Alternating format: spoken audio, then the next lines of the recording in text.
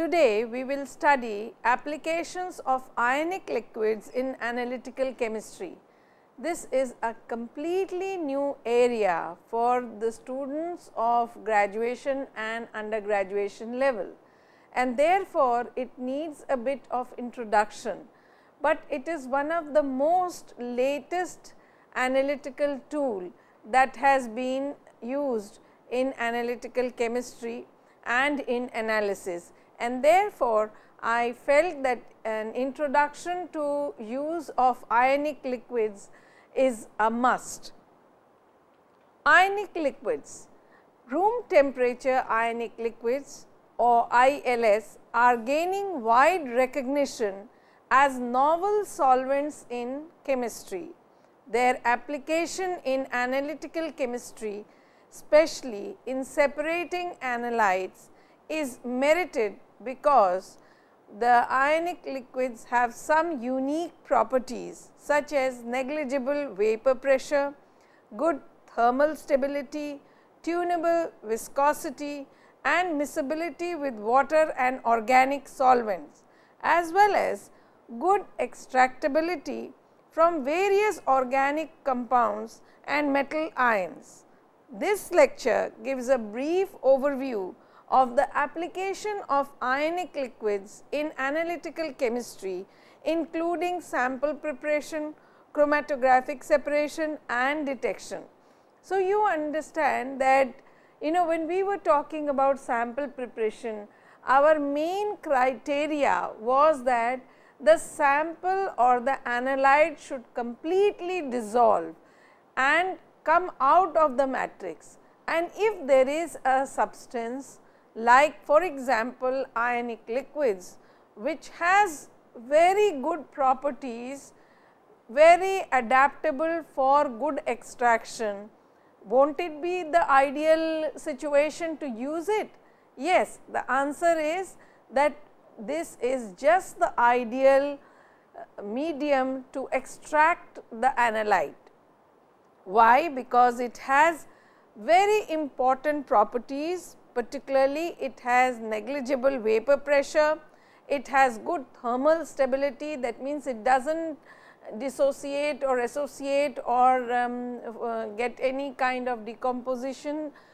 It has a viscosity which can be manipulated or tunable viscosity, and it is miscible in water and most of the organic solvents. Thus, it has a good extractability property for extracting both the organic compounds as well as metal ions. We were looking at the separation processes and we looked at so many types of extraction processes, and from one method to another method we were changing because the maximum amount of compound should come in the analyte. I mean the analyte should come in the solvent so that the extraction is most efficient, and here is ionic liquids which can do the needful. Why consider ionic liquids? Ionic liquids are environmentally friendly alternatives to organic solvents for liquid-liquid extractions, catalysis, separation and electrochemistry. So, they are expected to be environmentally friendly, and therefore, they can be a good alternative for the use of these very not so liked the organic solvents which have volatile organic compounds or VOCs. The ionic liquids will reduce or eliminate the related cost, disposal requirement and hazards associated with volatile organic compounds.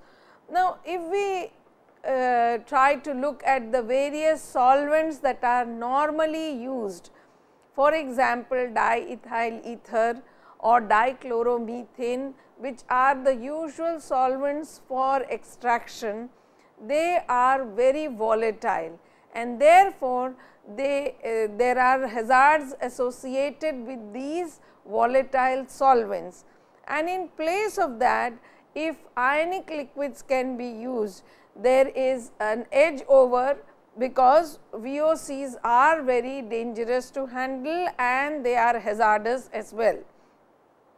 The ability to fine tune the properties of the ionic liquid medium will allow selection of ionic medium to replace specific solvent in a variety of different processes.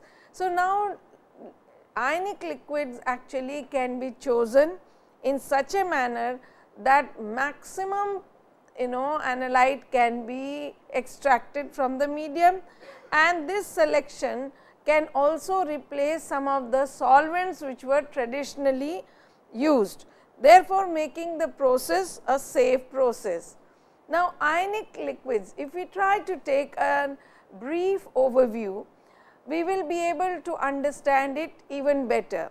Ionic liquids are usually associated with high temperature processes, as ionic substances are often comprised of two very small ions with opposite electrical charges.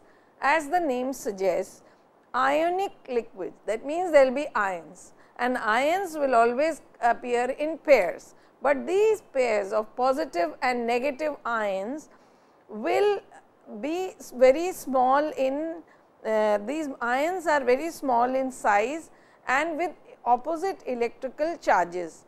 The similar size and shape of these ions ensure that the electrical attraction between them is so strong that it requires an enormous amount of energy to make the ionic bond. A common salt melts at about 800 degrees centigrade. So, you see that if we try to look at ionic liquid, these ionic liquids will be comprising of cation and anion, which are of opposite charge, and they are very small, but they form the ionic bond because of the electrostatic attraction. And if you take a simple example of sodium chloride, common salt, it melts at 800 degrees centigrade. A high temperature molten salt would be an unsuitable solvent for heat sensitive organic molecules, but the melting point can be lowered by producing ionic liquids from bulky asymmetrical ions that can only loosely fit together. As less of the ions attract forces are utilized due to their ill fitting nature, the rest can attract and so dissolve other compounds. So, if we have similar sized ions, the problem is that it melts at a very high temperature, and that high temperature it is possible that heat sensitive organic compounds may not survive, and they may it may not be a suitable solvent for such compounds. However, if there are bulky groups fitted, then these ions are disproportionate and some of the attractive forces can be used to dissolve the organic compounds.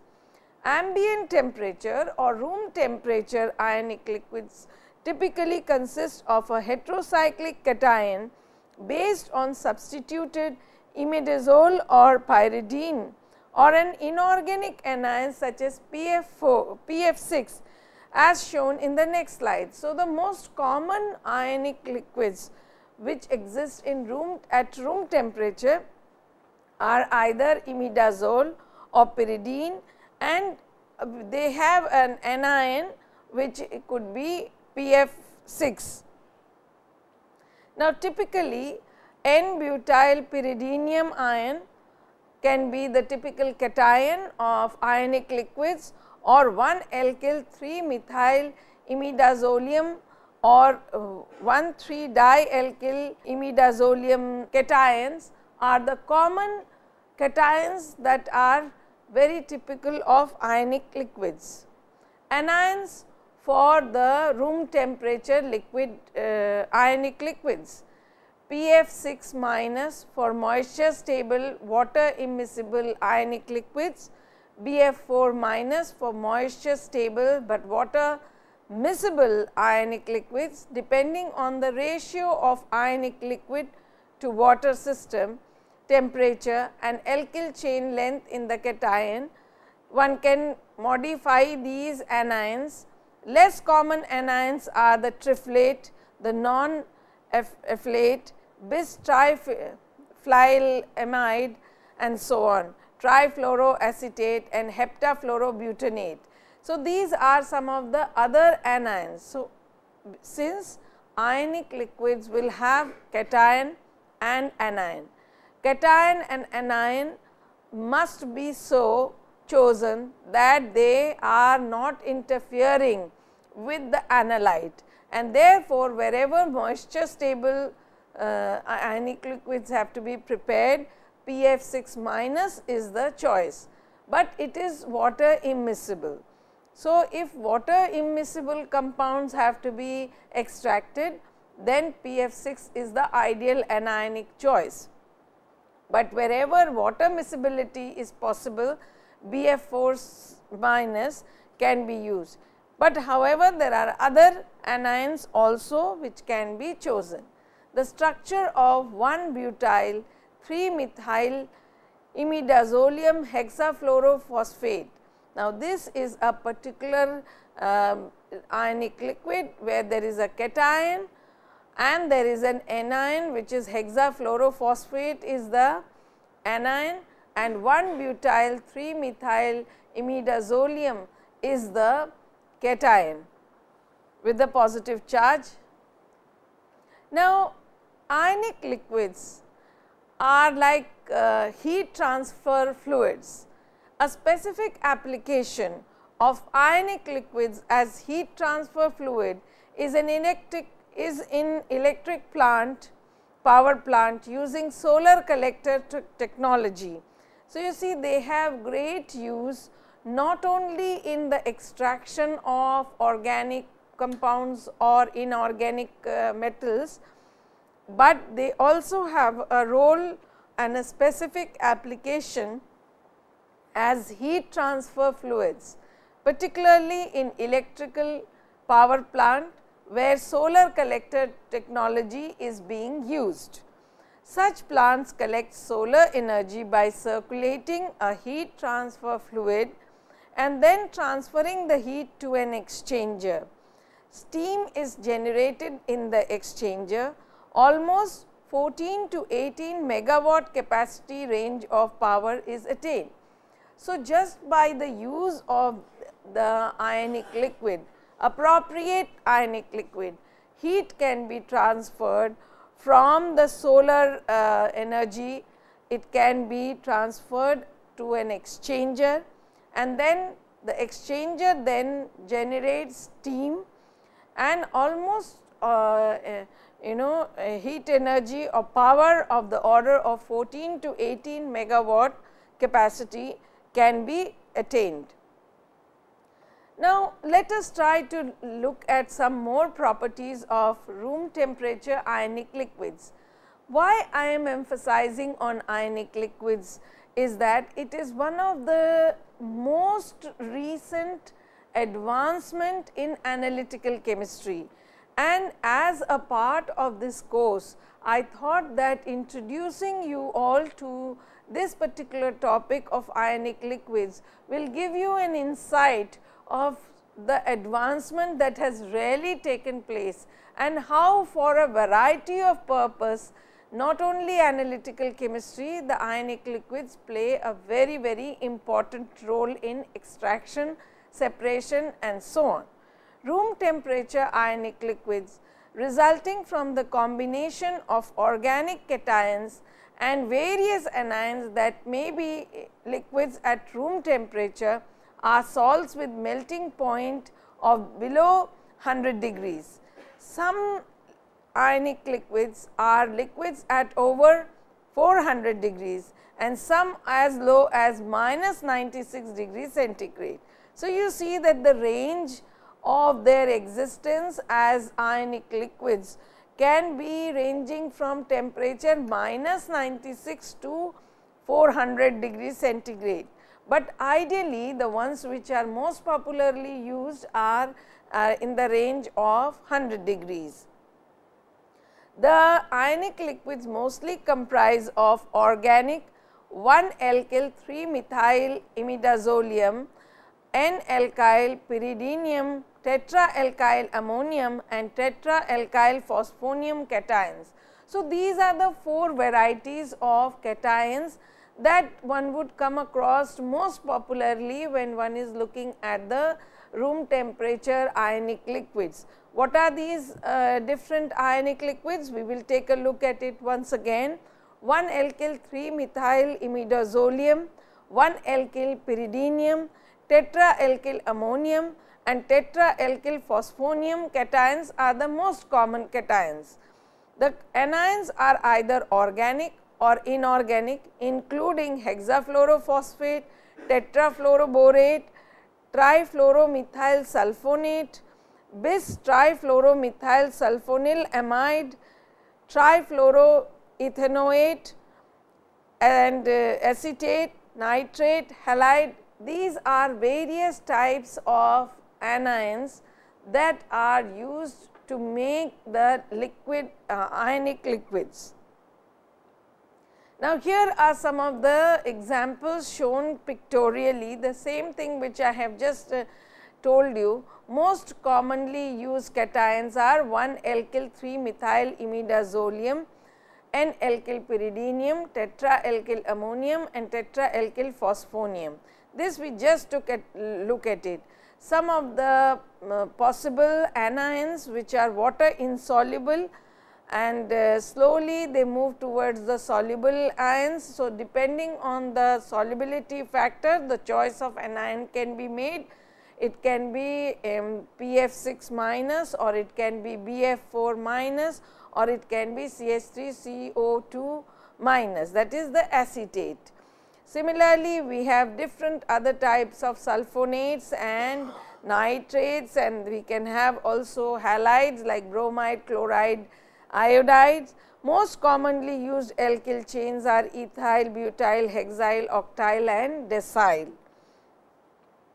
Physico-chemical properties of ionic liquids, because the entire functionality would depend on the physico-chemical properties of the ionic liquids, and this depends on the nature and size of both their cations and anion constituent. Obviously, whatever is the cation and whatever is the anion which is making a combination to make the ionic liquid will generate its own physico-chemical properties. Their application in analytical chemistry, especially in separating analytes, is merited because the ionic liquids have some very unique properties such as negligible vapor pressure, good thermal stability, tunable viscosity and miscibility with water and organic solvents, as well as good extractability for various organic compounds and metal ions, illustrates some of the physico-chemical properties of the ionic liquids commonly used in the analytical chemistry. Now, why the choice of specifically using this particular cation 1-alkyl 3-methyl imidazolium or N-alkyl pyridinium is because it must have a property which will enhance the miscibility or the extractability of the analyte. Otherwise, why should one use ionic liquids at all in analytical chemistry? So, the fact that these liquids, ionic liquids came into use or were introduced into analytical chemistry itself is a significance that it must have an added advantage. And when such a cation and a chosen anion is taken, it is to see what kind of compound has to be extracted. If it is an organic compound, then water miscibility is not desirable. So, such a combination of cation and anion will be taken up, as shown in this previous slide, where I had shown that wherever the water miscibility has to be enhanced, the borate has to be taken, tetrafluoroborate. If the organic compound has to be extracted, then it is the fluorophosphate that needs to be taken into account. So, therefore, these properties, these physico properties are already like well designed. One can make a tailor made ionic liquid for a specific extraction, and that is the beauty of its use in analytical chemistry. Now, how does the separation process actually take place? Let us try to look and understand. Simple method for separation due to water immiscibility. For example, if palladium 2 compound in BMIM borate, tetrafluoroborate catalyze the hydrodimerization of 1,3-butadiene. Now, this reaction has been conducted and at 5 degrees centigrade in the aqueous and in presence of ionic liquid, product now is insoluble in ionic liquid and 97% of the palladium catalyst is retained in the ionic liquid. So, what happens? The catalyst remains 97% in the ionic liquid, whereas the product goes into the aqueous. So, that is how they are separated. While the reaction is taking place, because of water immiscibility of the new compound or of the catalyst, the product goes into the aqueous layer, whereas the catalyst remains with the ionic liquid. Room temperature ionic liquid as alternative to volatile organic solvents for liquid-liquid extraction. One example of that has been taken. Benzene and derivatives partition to this BMIM PF6 from aqueous phase and may be selected. So, if such a situation is taken where hydroxybenzoic acid and dibenzoic acid both prefer to be in ionic liquids at pH below 2, and therefore, the ammonium compound that will be present, or will, if that is present and that has to be separated, the ammonium or the aniline prefers to be in the ionic liquid at pH which is above 10. Therefore, by preference we can see where the acids will come, what should be the pH of the aqueous solution, so that they can be separated. If the acids have to be separated, aromatic acids, and similarly the amino compounds or the anilines can be separated by simply monitoring the pH. Use of ionic liquids in extraction. We just tried to understand and look how they are, once they can be separated. You understood that the choice of ionic liquid or the pH of the ionic liquid can be a good measure or parameter to control the type of compound that has to be separated. Similarly, the ionic liquids also have a role to play in extraction. Ionic liquids have negligible vapor pressure and non-inflammability, as well as good solubility for inorganic and organic compounds. They are therefore useful in liquid-liquid extraction, liquid phase micro extraction and liquid phase and solid phase micro extraction, that is SPME. So, you will see that what we had learned in the previous extraction lecture is still applicable for ionic liquids, and for the such ionic liquid separation processes can be applied to liquid-liquid extraction. They can be also applied in micro extraction, where liquid phase micro extraction can be utilized, or they can be even used in the examples of solid phase micro extraction. So, they have great versatility, whether it is a simple aqueous and ionic liquid, or organic solvent and ionic liquid, that liquid extraction also can take place. In the case of liquid phase micro extraction, that is LPME, it is applicable, and so it is applicable for solid phase micro extraction or SPME. When we try to see more in detail as to how this ionic liquid actually works in liquid extraction, use of ionic liquid in liquid extraction, that is LLE, was first shown by Daya et al.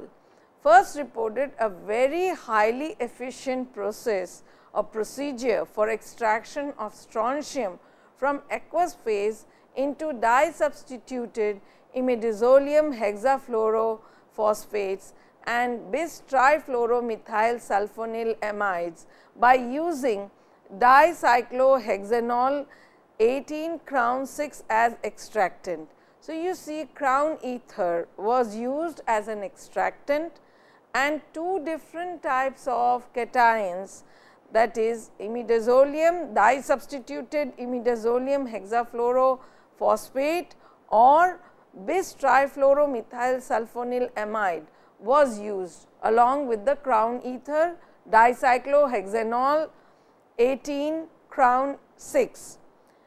Ionic liquids were also applied to extract various organic compounds, including substituted benzene derivatives, biofuels, erythromycin A in process operation from aqueous solution.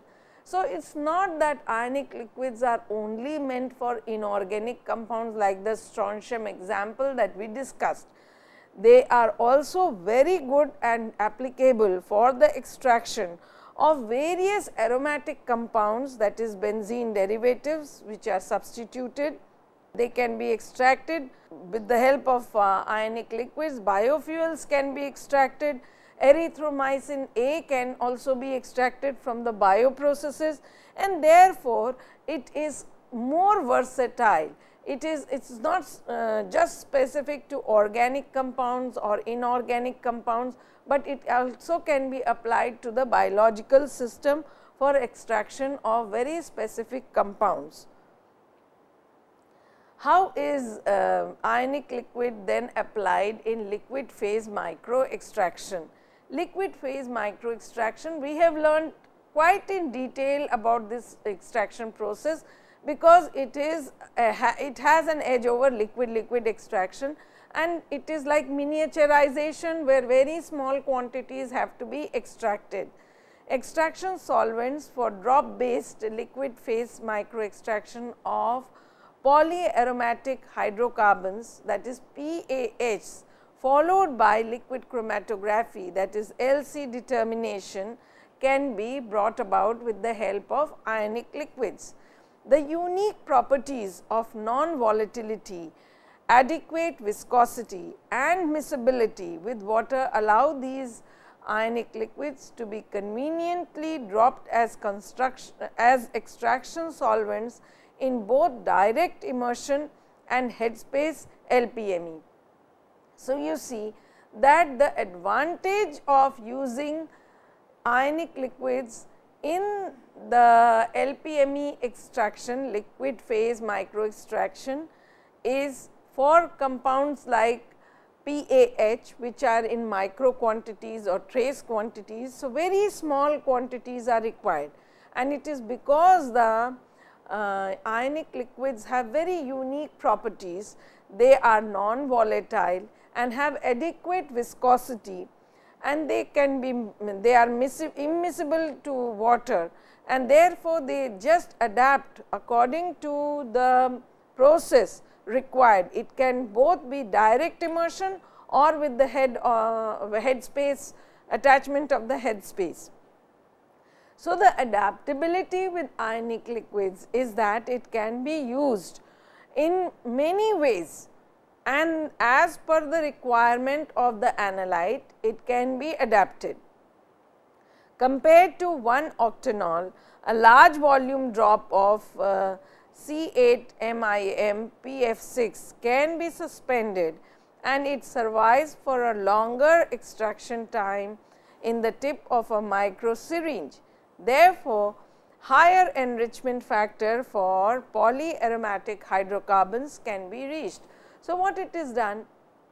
It is like a probe, and the probe has at the end a large volume drop of this particular ionic liquid, which is hexafluorophosphate, and because of that ionic liquid's presence, the higher and higher amount of PAH goes and attaches there. So, it is separated and it is just held at the tip of the micro syringe. So, even the adaptability on the liquid phase micro extraction is very facile when ionic liquids are used. How are now ionic liquids also applicable in chromatographic techniques such as GC? Ionic liquids possess many favorable properties such as non-volatility, non-flammability, good solubility of many compounds, high viscosity and polarity that makes them unique stationary phase in GC. By using two typical ionic liquids such as the C4MIM-PF6 and C4MIM chloride as stationary phases for GC, Armstrong et al. Studied interactive and retentive behavior of various compounds with ionic liquids. It was observed that ionic liquid stationary phase seem to have a dual nature.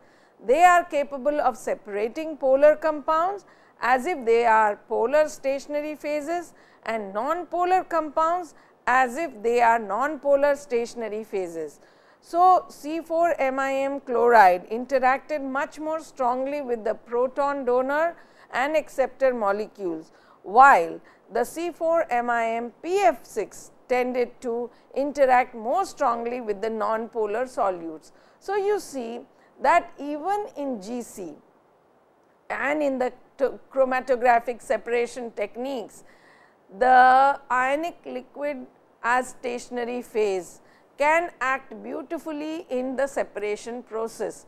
Why? Because they have this unique property that they are non-volatile, non-flammable, they are they have good solubility, very high viscosity, and they have a certain polarity which matches the polarity with the analyte.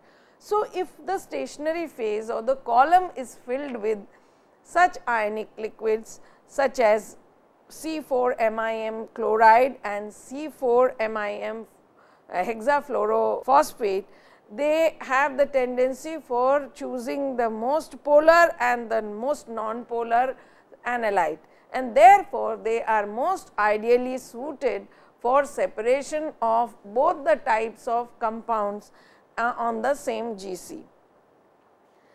How is ionic liquid then again useful in liquid chromatography? We saw that it is useful in gas chromatography. The ionic liquids of the type imidazolium cation can interact with the silanol group and compete with the polar group of the analytes for the silanol group on the alkyl silica surface in an LC, liquid chromatography column. Therefore, it can effectively shield residual silanols and improve the peak shape, while also decreasing the retention time of the analytes.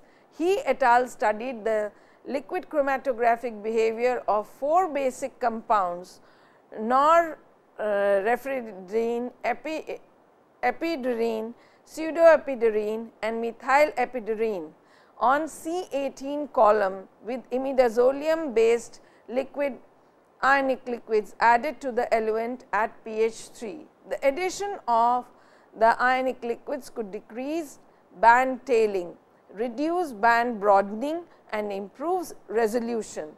Several ionic liquids were compared as eluent additives such as C4MIM BF4 seems to be the best.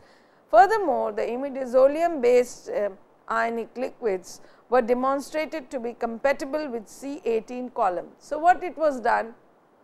The column was C18, but the eluent had the ionic liquid. So, that had the property to separate the norephedrine, ephedrine, pseudoephedrine and methylephedrine very effectively, because they all differ in their polarities, and it was possible to separate all of them with the help of these ionic liquids. And ionic liquids chosen from the 4-5 categories that I had mentioned were found to be quite good in making these separations very effective, and the pH also was maintained very well at 3 pH. So, that the addition of ionic liquid added one more advantage. The peaks became narrower because the separation was very effective. There was no band tailing and there was no band residue band broadening, which are usually the problem when such interrelated or very similar structured compounds are separated. They tend to come together, but by the addition of these ionic liquids, the resolution improved and the separation also improved, and that was because these ionic liquids have a tendency to participate in the separation process, and that participation was possible because the polar group of the analyte competes with the imidazolium cation versus silanol group of the C18 column.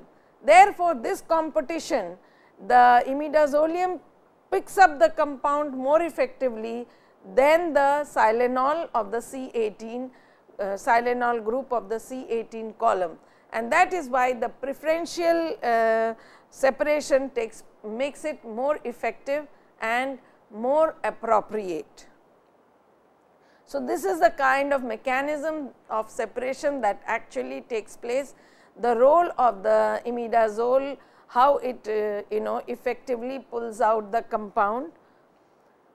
Then ionic liquids are also used as sensors, but we will not go into too much of detailing of the sensor. It is just for your information that ionic liquids were employed as sensing material of quartz crystal microbalances sensor for organic vapors including toluene, methanol, ethanol, 2-propanol, 1-butanol, acetone, acetonitrile, chloroform, tetrahydrofuran and ethyl acetate. This application was based on the fact that the viscosity of the ionic liquid membrane decreases rapidly because of the solubilization of the analyte, and the change in viscosity varies, and therefore, it is analyzed by the quartz crystal.